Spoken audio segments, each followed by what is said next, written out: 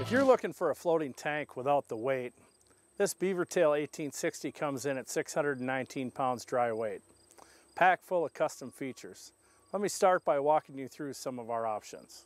Our boat lengths start at 15 feet and run up to 20 feet. They include 24-inch sidewalls, diamond plate floors, 10-foot gun/rod boxes. These are standard features with Beavertail, which aren't standard in the industry. Then we have a host of optional accessories that you can add and customize your Beavertail boat.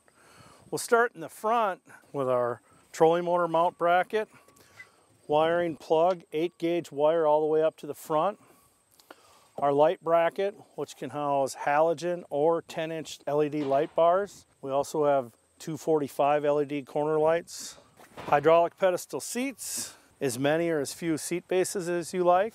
We have gun boxes on both sides. The gun box on this side happens to be an oversized gun box. We also have up to 28-inch sidewalls, dual batteries, fuel tank, flotation pods on all of our boats that allow up to 200 pounds of flotation to the rear of the boat.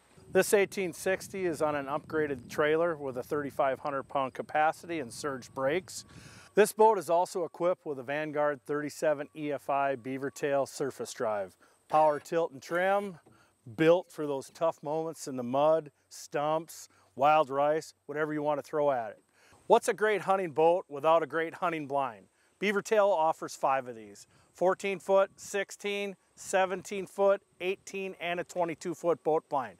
It's as easy as this. Flip over and you're hunting. You can fill the vegetation straps that are throughout both sides of the boat and up and along the top. 4 shooting holes. You can cover yourself and be almost completely invisible. These blinds are built with a waterproof, windproof fabric and offered in Advantage Max 4 and Muddy Water Timber Tantrum. At Beavertail, we don't offer compromises, shortcuts, or excuses.